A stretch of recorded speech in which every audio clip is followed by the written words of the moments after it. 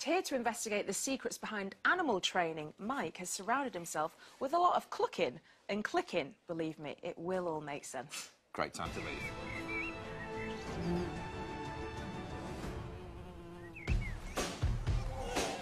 How do you inspect the teeth of a sea lion or convince a manatee to turn over and show you its flippers?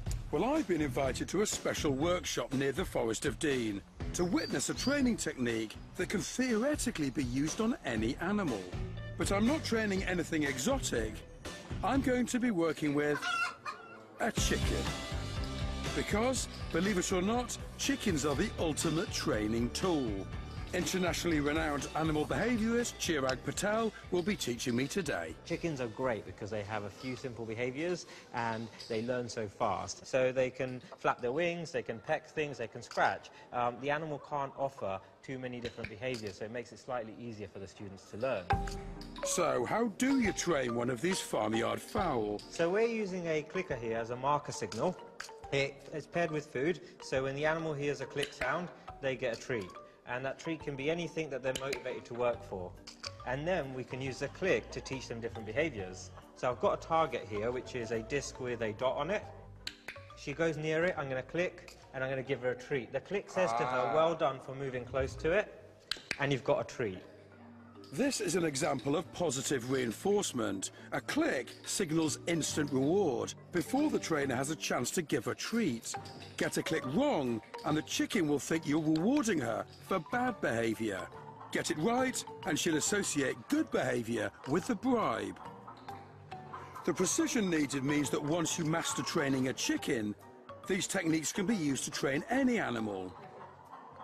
Many of my fellow students work with dogs and have come from far and wide just to work with the chickens. I'm working at the Animal Training Center in Austria, training diabetic allergic dogs. I want to improve my training skills, that I'm training the dogs even better. Bob Bailey has used this technique for 60 years and is something of a legend in this field. You've worked with a whole array of different animals. Well, over 140 different species. Like? Goats, sheep, really? And cockroaches, killer whales. In the 70s, he even trained ravens for the military. We used them for intelligence gathering. The ravens would be taught to carry a tiny camera, and guided by a laser, it would go to a particular window and take photographs, and then come back, and we would develop film and have a picture of whatever the raven took a picture of. It strikes me you're manipulating quite complex behaviour. How can the students learn from chickens today and use that elsewhere? The real task is to teach the principles to the trainers and teach them how to apply it. And these principles are proving invaluable to the students. I'm a guide dog mobility instructor, so that involves not only training the dogs, but also training the people in how to use the dogs. You know, the principles we're learning here, like timing, accuracy, the mechanics of it, can be applied for anything. I've been struck by how quickly the chickens are responding, and Chirag has given me a challenge. The task I was given was to get Henny Penny the chicken that I've only worked with for 1 hour to walk all the way across the tightrope using the One Show logo as encouragement. Chirag, I think we're ready. OK, here we go. Good luck. Thank you.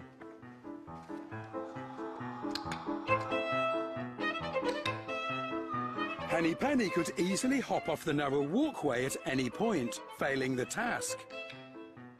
But my training means that she now associates the One Show logo with a food reward.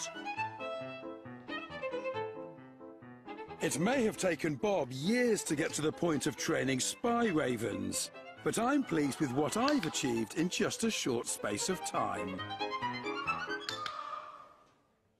Right, are we all ready for this? We are. Susan set? You're set. We've click-trained Mike, so let's see what happens. In he comes. In he comes. Look at him go. Well, Give him the donut. That's a much nicer treat.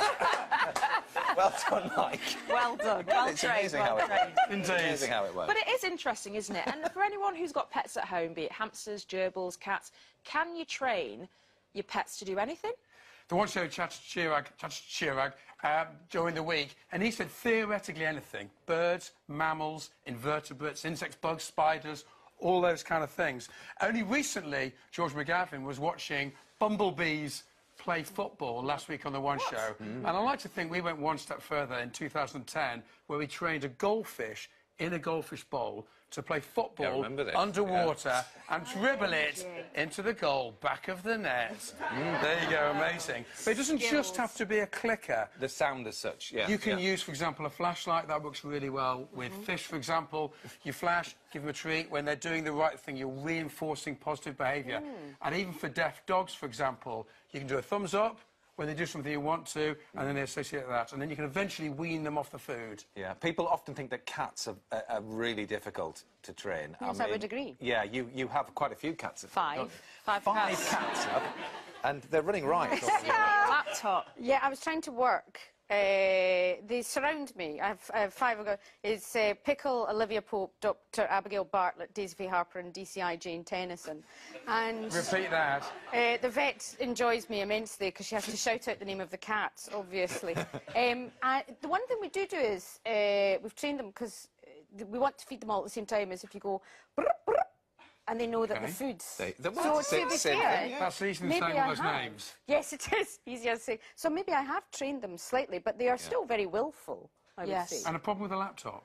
Well, they just take over the house, I'll be honest with you. Sitting on your laptop all the time. Yeah, they sit on the laptop, they drool on the laptop. The poor wardrobe people here had to break open another lint roller because my jeans were white when I arrived. Are you sure it's only the cats drooling on a laptop? Yes, yes, I'm very awake most of the time.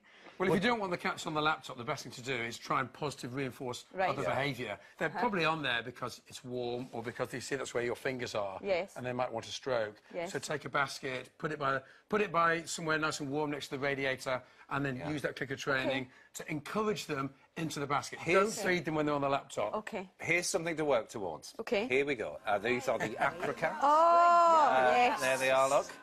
Each and every one of them. Bit of inspiration there. And you'll see a bit of hoop jumping in a minute as well. Maybe, yeah, there you go. Yes. Straight through there. My dream was to have a troupe called the Catrabats and get on Britain's Got Talent, because they've always got dogs on Britain's Got Talent, and myself and the five cats, the Catrabats. So far, very little has been achieved, but I have high hopes. I've gone as far. I know I shouldn't tell you that. Come on. Well, Come on, Susan, you can't... Simon Cowell's going to love it. I rubbed a little bit of tuna on my legs to try and attract them, because I wanted them to go through my legs. Yeah. And even that, they went, no, I'm not doing it. So this is my life. I rubbed a little bit of tuna on my legs. Really? So, yeah. Well, you know what we'll do, Susan? As we go into this next film, we'll let you and Mike have a chat about how the training could be improved. Yeah, I think that's better than rubbing Good idea. tuna on myself. Yeah. Yes. Now, every year, groundbreaking new surgery